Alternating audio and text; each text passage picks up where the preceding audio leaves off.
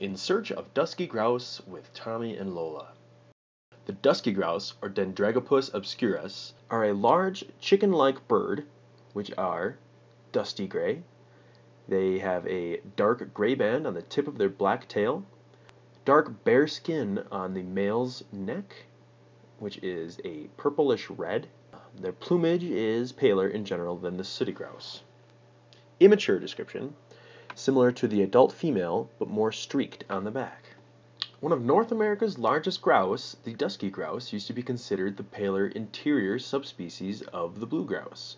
Recent DNA evidence supports the split of the blue grouse into two separate species, the dusky grouse and the sooty grouse. When male dusky grouse are looking for a mate, they expose their red skin on the side of their neck and they sound their mating call. Dusky grouse primarily eat leaves, flowers, and conifer needles. Dusky grouse, especially juveniles, will also eat small invertebrates. During breeding season, dusky grouse can be found in dry grasslands and shrublands, as well as dry mountainous forests and subalpine habitats. In winter, dusky grouse are found almost entirely in coniferous forests. Dusky grouse are in the least concern category. Most populations appear to be stable. To help me search for the dusky grouse, I recruited my faithful companion, Lola. Lola is a year-and-a-half-old border collie who loves the outdoors and loves to search for wildlife. I trained her for deep snow searching. Hey, Mark. And I also trained her for speed. Go! Here you can see we had a foot race, and she won.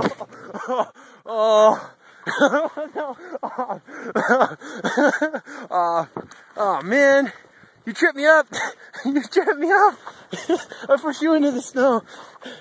Oh, dang. Here we are with Lola, and we are on Emerald Mountain. Okay, backside Howelson right there.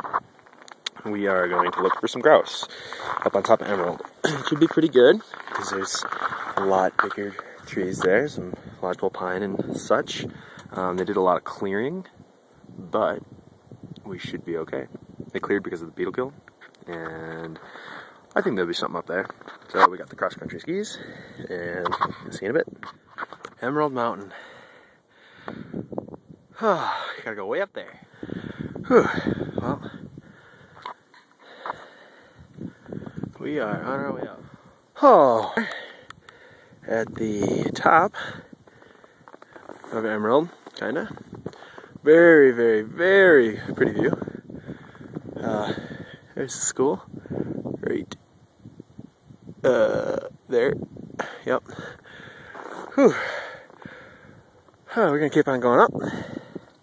So yeah.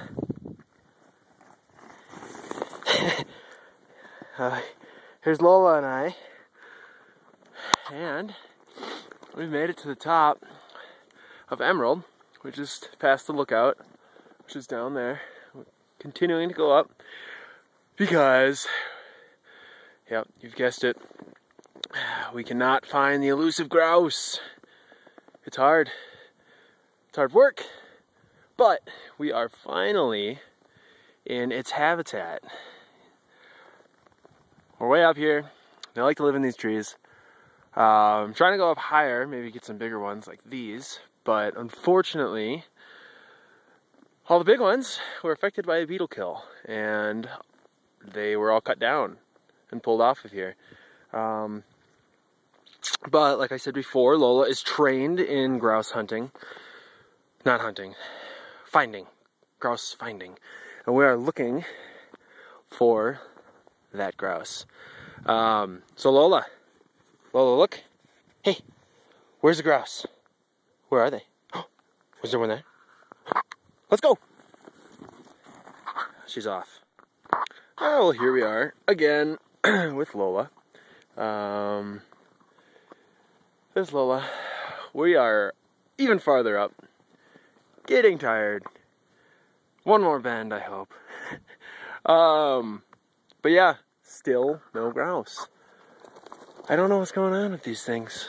I don't know what's going on with Lola. Maybe all our training didn't pay off. I might have to change my species report to border collies, because that's the only footage we're getting. and views. Very good views. Okay, moving on. Alright. Lola got herself stuck down there. Come on up! Oh, puppy. I gotta go save you. Oh gosh. This is gonna be deep. Hold on. Oh, poor girl. Poor girl. Come on, over here. Come on. Come on. Come on. Ah! We're turning around after this. Alright, lady. Come on. Come here. Come here. Come on. Come on. Get up there. Fight for it. Fight for it. You got it, girl. Oh, keep going up. You got it. Good girl. Climb. Climb. Good girl. Good girl. You got it. Oh my gosh. Yes. You made it, little dog. You made it. Oh, now stay up there. Well, we are back up top. Lola's getting the snow out of her paws. From here, that was fun. There was another dude that walked by, looked at me like I was an idiot because of you, Lola. Well, now the fun part, down. This isn't really a cross-country ski trail that I'm on, so it's not very nice for going down. So, I think I'm just gonna go for it. Oh, look out! Whoo, little dog. Oh, this is kind of fun. It's a little sketchy. Little sketchy. Let's slow down. Oh yeah, we're going to... Oh my gosh. Alright, powder in cross-country skis. Doesn't really work. Oh, my hand's cold now. Here we are. On our way down. On cross-country skis.